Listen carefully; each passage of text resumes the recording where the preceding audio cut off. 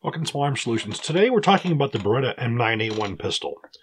Now, the Beretta M9A1 pistol is very significant in the history of the M9 pistol because, first off, it was requested to have changes by the Marine Corps around 2003, 2004, and it was adopted in 2005. But what's unique about this pistol, if you were to look at the history of the M16 M4, if you look at the issues that the M4 had in the early global war on terrorism, that the Special Forces wanted, or SOCOM wanted Colt to correct, but Colt wouldn't because they said their rifle was a TDP rifle, or had to be manufactured to the technical data package, and they weren't willing to make any kind of changes to support a SOCOM. Well, Beretta was not the same. When Beretta was approached by Marine Corps, they said, we want some improvements to this pistol.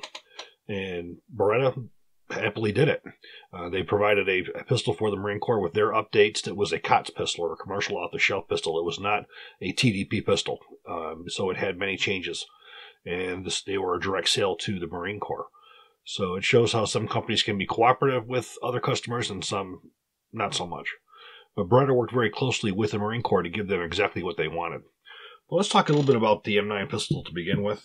I do have a video out there. It's called the M9 Fact versus Fiction, where it gives you the full story of the M9 pistol. I would definitely encourage you to take a look at that. I do touch on the M9A1 on there as well. But we happen to have an M9A1 right now, and I'm going to go over it. But first we're going to talk about the M9 Beretta. The M9 Beretta went into service in 1985. It was an extremely controversial pistol due to the fact that it was 9mm. The people were used to the M1911. You know, the M1911s they had have been in service for, well, hell, they can go back to 1911. The last group of pistols that was bought by the military from Colt was probably in late 50s. So there was no new pistols or anything procured since the 50s. So you had a lot of guns that were really, really old and tired. And the 45 Auto certainly had an excellent reputation as a man stopper. You know, a big, heavy 230 grain bullet, around 900 foot a second, 850 foot a second. It was a very popular caliber with the people who used them. However, the M1911 was not the nicest or easiest gun to shoot if you weren't somebody who was very familiar with firearms. You had a lot of recoil. It was a lot of heft. You only had 7 rounds, single action only, and you also had the issue with with the firing if it was dropped, because you had a free floating firing pin in there. And if you wanted to carry it, you had to carry it cocked and locked. So it had its fair share of issues. But the real drive for the 9mm came due to NATO standardization for all NATO allies wanting to use the same ammunition. For instance, everybody uses 9mm, everybody uses 5.56, everybody uses 7.62x51. So the U.S. was one of the only countries that was not in compliance with that, going with the 45 Auto. So they had to choose a 9mm pistol, and it was a very grueling test. And part of that test was for durability and reliability, and unfortunately, there was no American-made handguns that even completed that. So once they got done with the Colt, the Smith & Wesson, and so forth, the only 2 pistols left standing were the Beretta 92 SB and the B226 SIG. And those 2 pistols were neck and neck in every test for reliability, durability, and in fact, they were the same price for the pistols. But one of them has to be chosen. So where the M9 Beretta, where Beretta won the contract, was their cost was slightly less on the cost of spare parts and magazines, slightly, and that was enough to push Beretta over SIG. And again, it had nothing to do with which pistol was better. If they both met and exceeded all their specifications. So the Beretta was adopted, and several American companies decided that they wanted to protest it, saying it wasn't fair. They were hand-selected pistols. They wanted a retest. They got it. And the pistols that were selected for the retest were Beretta pistols that were bought as part of the contract, not hand-selected ones or whatnot. But oddly enough, all the American-made companies who brought up this lawsuit and wanted the retest didn't even show up to compete in the retest. So the M9 went through its test again, the Beretta, and it won again. The pistol had gone on to become deployed. There were some issues with the Navy SEAL unit who had some slides fracture. And that was an issue that came out that there's very little factual information that was put out on that. A lot of people think that it was Uzi submachine gun ammunition. No, it was not. The ammunition that was used was some of the first lots of M882 ball ammunition, which Winchester had loaded. And they had loaded up the load for standard 9mm in a 9mm NATO cartridge case. And if you're not familiar with the difference between 9mm NATO ammunition and 9mm commercial ammunition, is the brass is thicker on the 9mm NATO. The shot cup sits up higher on a 9mm NATO cartridge case than it does on a 9mm commercial. And when that moves up, the gap between the projectile and the propellant is smaller, which creates higher pressure. So basically what was happening was the ammunition that was loaded to nearly plus P plus proof loads. And that's what was causing the pistols to break. Oddly enough, the fractured slides has never been seen by Beretta in any other country, any other law enforcement, anywhere. This was a problem that was uniquely seen by the United States military.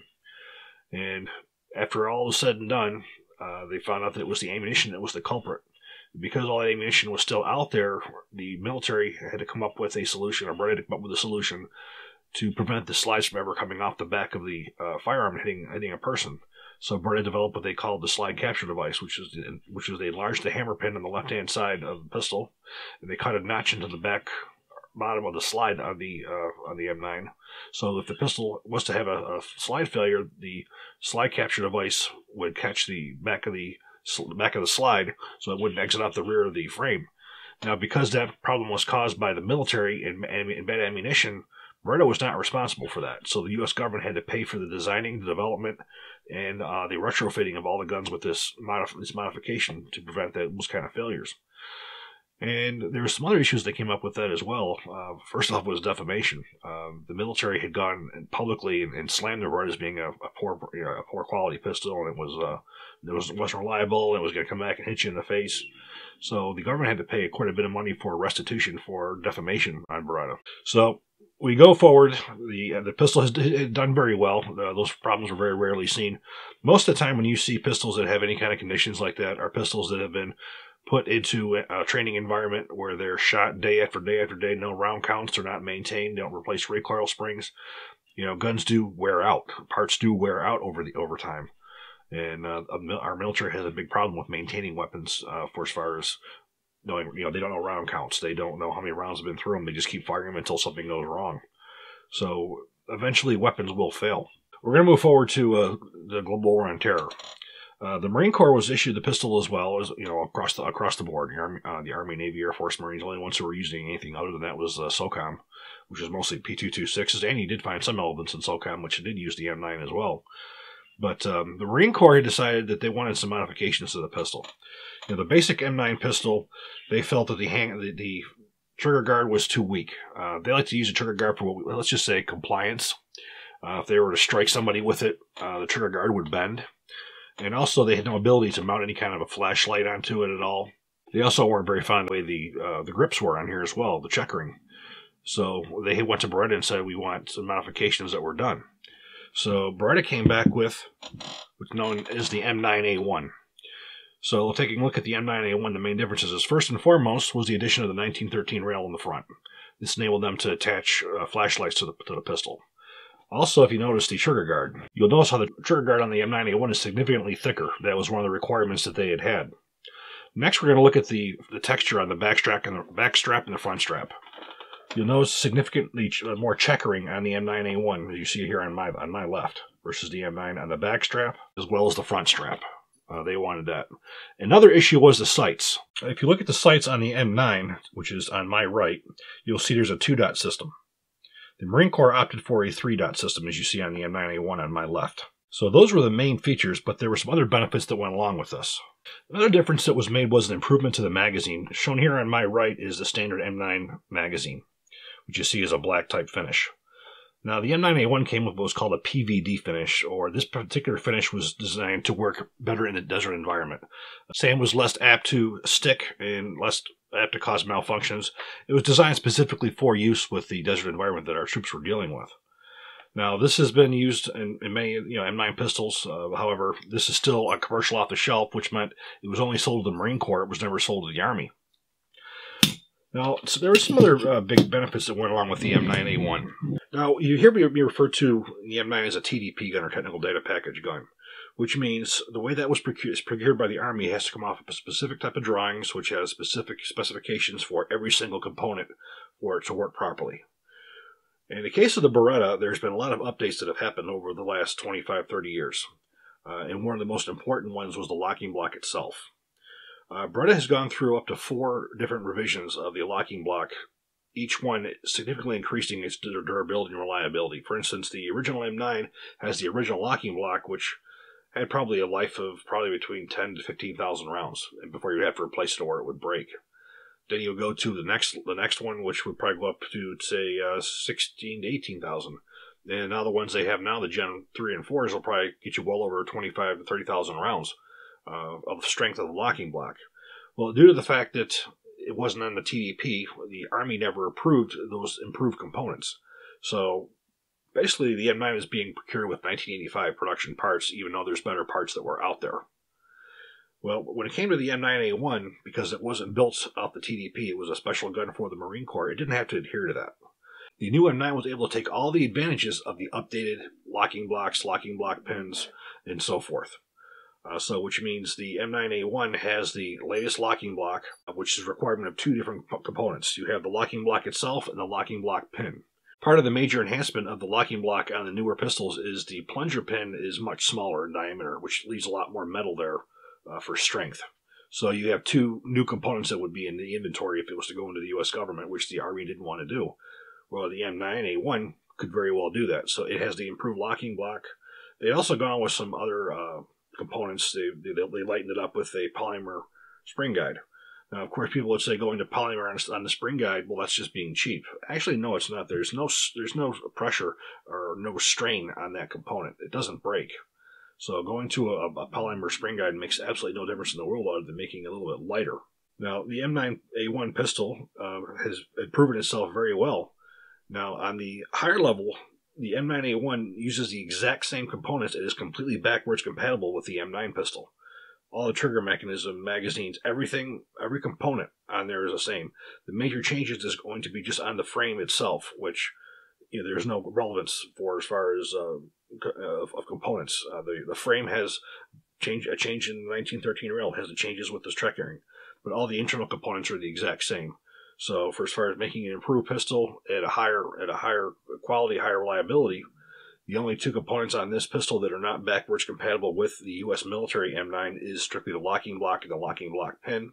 So, you have a major improvement. Now, the M9A1 did make a lot of use of the 1913 rail, and also the serial number on the M9. The serial number on the M9 pistol is all numerics.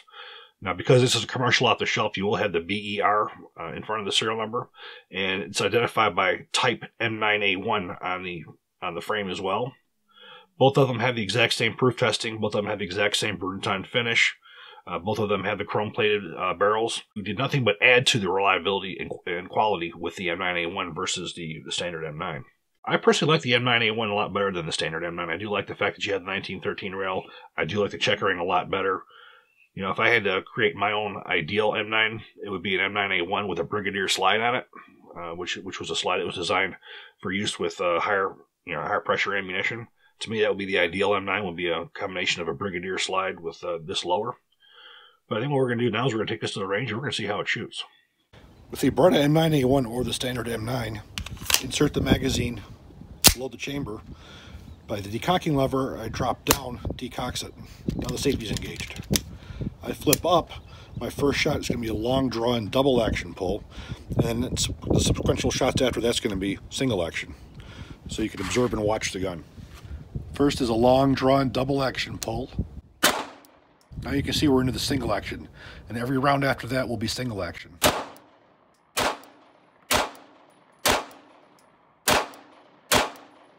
can also decock, lift up, now I'm back in double action. Or I can decock, safety on, cock the hammer back manually, and then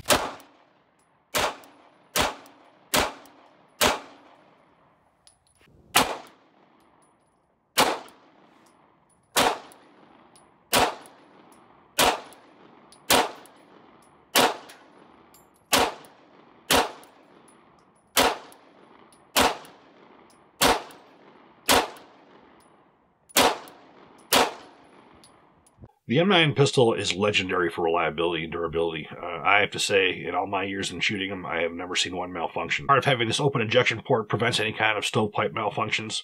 You have a very long ejector, which makes the cartridge case clear very well. You have a direct chamber to feed right into the barrel. Another benefit with the M9 pistol is you have a direct magazine to chamber feed. Unlike a lot of pistols where you have a ramp that the projectile has to follow the ramp up, this is direct. And that basically eliminates most kinds of feed jams. And because of the open injection port and the longer ejector, it eliminates any kind of stovepipe jams. So for as far as quality or durability or reliability, it's legendary. For as far as longevity, one of the first tests I ever did on a pistol was a 20,500 round endurance test on an M9. And that particular test used a lot of ammunition that wasn't supposed to, a lot of plus P plus ammunition. And just around 19,400 something is when the locking block actually failed. Now, I probably knew well into 12, 14,000, I knew that it was going to fail. I saw the warning signs you see pitting on the left wing of the locking block, so I would have known to replace it. But since it was a destruction test, I just went ahead and did it.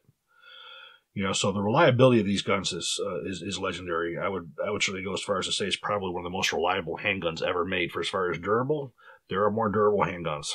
But for as far as reliability is concerned, I've just never seen one of these jam. They don't. It's just the way that it's engineered. The open slide design aids in that. Some people will claim that the M9 open slide causes it to malfunction because dirt and everything gets into it. That's not the case. All the tests this thing had ever gone through has been it's been incredible. There was not any issues with reliability. Now we look at today. We look at the adoption of the XM17 or now the M17.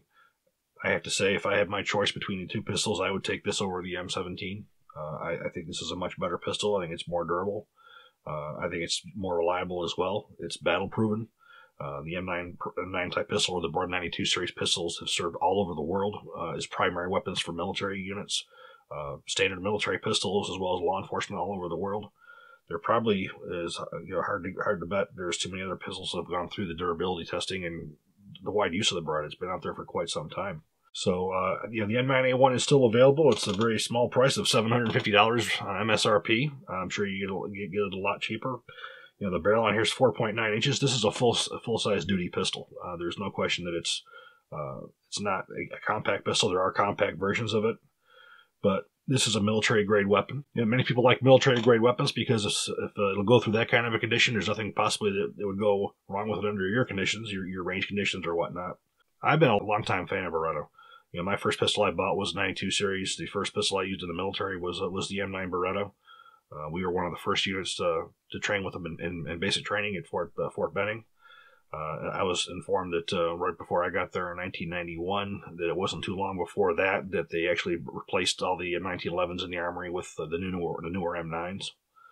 And I can remember, being there, and I can remember hearing the instructors talk about how one of the big things that they noticed during the trials or during training was that they had much more people qualify on the first attempt with the M9 than they did in 1911. And they had a significantly more number of people qualify expert with the M9 than they did in the M1911. And a lot of that had to do with the recoil. The more inexperienced shooter, he did much better, or she did much better with the lower 9mm recoil than they did with the 45. The width of the grip was always a complaint for people with small hands. Trigger had a long pull on double action. That was a complaint by some people who had very, very small hands. But overall, the 9mm significantly increased the accuracy and the controllability for a new shooter. Now, if you're an experienced shooter, the M1911 M9 will make a difference. If you're an experienced shooter, I can fire both without a problem. Obviously, because I have rather large hands, the M9 fits me more like a glove than the M1911 does. But I remember just hearing them talk about the differences between the M9 and M1911 and people qualifying expert, people qualifying on the first try. But this pistol is not outdated. I don't believe it's outdated by a long shot. I think it's going to be in our military for quite some time. We've seen in the military newspapers and publications and websites talking about how the Marines and the Air Force have now adopted the M17, which obviously they are, but I still think it's going to be quite some time before you see the M9 completely out of the stock and replaced. There's been well over 500,000 of these produced for the U.S. government. Beretta's gotten several follow-on contracts. There was a M9A3 that Beretta had offered to the U.S. military as a next step up before the M17 program came up, which had all of the changes that were required. The Army decided they wanted to go with a brand new project or a brand new pistol, which, coming to see how things have surfaced, they would have been better off going with that M9A3 program over the XM17 because you didn't have nearly the problems that it was. Plus, having your ability to convert an M9 to an M9A3 pistols that were existingly in stock to parts commonality rather than going to a whole different system. We do have a video on the M9A3, so I would encourage you to take a look at that as well. Well, I hope you guys enjoyed this video. If you did, please click like, please subscribe, and even better, share. Thank you.